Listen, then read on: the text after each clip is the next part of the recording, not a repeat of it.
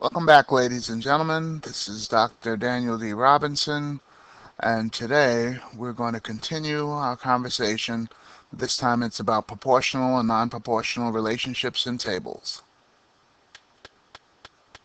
Our lesson outcomes we hope to achieve is for students to examine situations to decide whether two quantities are proportional to each other by checking for a constant multiple between measures of x and of y when given a table or when required to create a table. Students study examples of relationships that are not proportional in addition to those that are. So here's an interesting question. You decide to run a long distance race. There are two different teams you can join. Team A runs at a constant rate of 2.5 miles per hour. Team B runs 4 miles in the first hour and then 2 miles per hour after that. Create a table for each team showing the distances that would be run for times of 1, 2, 3, 4, 5, and 6 hours. Which team will win the race if the race were 4.5 miles long? So we're expected to create a table. So let's get to it. So here's my table. I have a team A and a team B. Team A time is in hours on the left because that's the first thing I need to have. And the next thing I need to know is what is the distance for every hour. So in my first hour, Team A said they were going to do a constant, which means a regular rate of speed. So they were doing a constant rate. So in 1 hour, they did a constant rate of 2.5 miles. So that means every hour after that, they did an additional 2.5 miles. So in the second hour, I'd have to add on 2.5 to that, which would give me a total of 5 miles. In the third hour, I have to add on 2.5 to that. That'd give me a total of 7.5 miles. So each hour, I have to add on an additional 2.5. And I notice every time the hours went up, you could also multiply them by 2.5. And that would give you the distance in miles. 1 times 2.5 is 2.5, 2 times 2.5 is 5, 3 times 2.5 is 7.5, so on and so on. So that constant multiplier of 2.5 is very interesting, and we're going to talk about that number later on. Team B did something different. In the first hour, they said they were going to run 4 miles straight out. Then in the second, every hour after that, they said they're just going to do 2 additional miles. So they ran 4 miles first, and then they did 2 more miles. So what do you think they're going to have in total miles so far in 2 hours? If you said 6, you are correct, because they added 2 more to 4. Notice they didn't do 4 miles every time. They did 2 after the first hour. So every time they're going to do 2 more in each hour. So in the third hour, they're going to do 2 more than 6. And 2 plus 6 is, you got it, 8. In the fourth hour, they're going to do 2 more than that, and that's 10. In the fifth hour, 12. And in the sixth hour, what do you think? Right, 14 miles. So that is the chart that we created to find out which one is doing which. Now, they asked us in the question, let's go back to it, which team will win the race if the race were 4.5 miles long? So we need to look at our chart to see where's 4.5 miles. Well, 4.5 miles is in here, and for Team A, they did it somewhere within 2 hours. So it took them 2 hours to do 5 miles, so they did it probably a little less than 2 hours, because in 2 hours they did 5 miles. So they did it a little less than 2 hours. And let's look at Team B. They did 6 miles. So the 4.5 miles is a little bit past the 1 hour, but in 2 hours they did six 6 miles. Well, if it took them 2 hours to do 6 miles, and it only took them 2 hours to do 5 miles in Team A, obviously the winning answer has got to be choice Team A, because they took shorter time to do less miles, so they probably got the 4.5 much faster than Team B, because they got to 6 miles in 2 hours, so they were running a little slow. It said on the top here about proportional, which team's distance is proportional to time.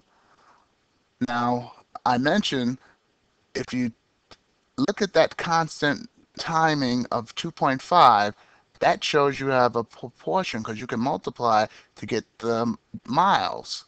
So when you multiply the hours, you get the miles. But over here, there is no multiplier. 1 times 4 would give you 4, but if I kept multiplying by 4, I would have 4 times 2. That would give me 8, not 6. So this 1b is not the constant, is not a distance proportional to time. So team A would be that. And remember, when we're talking proportional, we're talking miles for every hour. So team A would be proportional. And we're going to talk more about that. Here's another example. We have some runners using this relationship we just talked about. If the members on the team ran for 10 hours, how far would each member run on each team? Well, I better get my calculator, because I noticed, let's go back to this chart, each team ran a total of 6 hours, and we want to run 10 hours.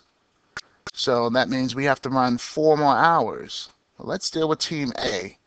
They said they're running 2.5 miles every 1 hour. That was constant. So they're going to do that for 4 more hours. So let's go to Team A.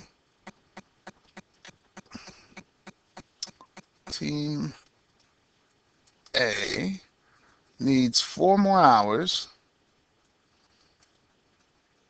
and they're doing that at 2.5 miles per hour,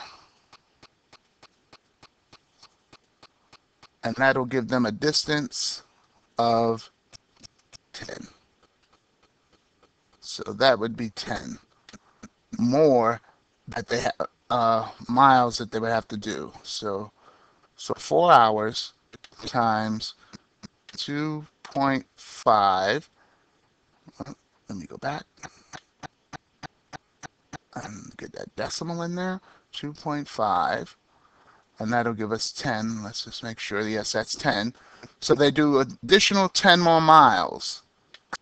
So Team A is doing additional 10 more miles. Well, in 6 hours, if you remember, Team A did 15 miles at 6 hours. So they got to do additional 10.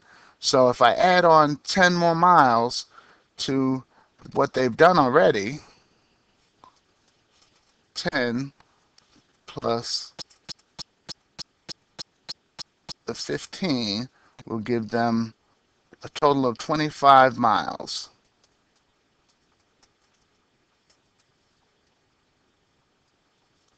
So Team A has 25 miles. Well, let's look at Team B.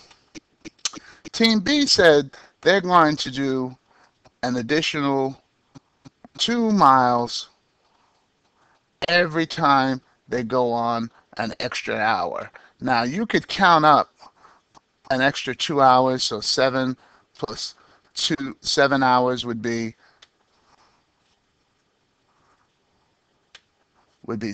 16.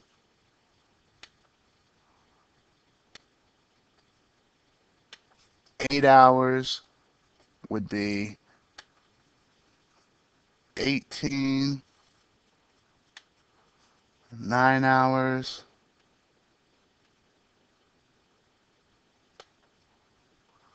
would be 20, and 10 hours would be 22. So in 10 hours, this is another way you could do it instead of doing it the other way that I did, just counting up the hours and increasing each one by 2. And that would have given them 22 miles in 10 hours. So we wanted to know the distances. For Team A, they would have 25 miles. Team B would have 22 miles in 10 hours. Will there always be a winning team no matter what length of the course? Hmm. Will we have a winning team always? Well, let's look. Let's see, are there any distances that are equal? Because we know the time in 1 hour they travel a distance, so team of 2.5, so team B would have won the race because they traveled 4 hours in 1 hour, so they were faster. In 2 hours, I'm sorry, in 1 hour, yeah, they were faster. Team B was faster because they did 4 miles in 1 hour. That's fast. And in 2 hours, Team A did 5 hours, 5 miles, and Team B did 6 miles in 2 hours. So looks like the faster time would be, faster distance would be team, and let's take a good look at that because they did 6 miles, so their team A would be faster because they did um, less miles and 2 hours. So let's look at that.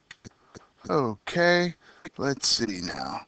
I was saying that Team A did 2 hours, they did 5 miles. Team B did 2 hours and they did 6 miles. So Team B was faster in 3 hours. Team A was 7.5. Team in 3 hours. Team B was 8 in 3 hours, so they were faster again. And in 4 hours, I see they both did 10 miles. So they're tied. So there's in 4 hours, they're both tied. So the answer to that question, would there be a winning team no matter what the length of the course? No, there's going to be a tie in one way or the other because of the 4 hours there was a tie.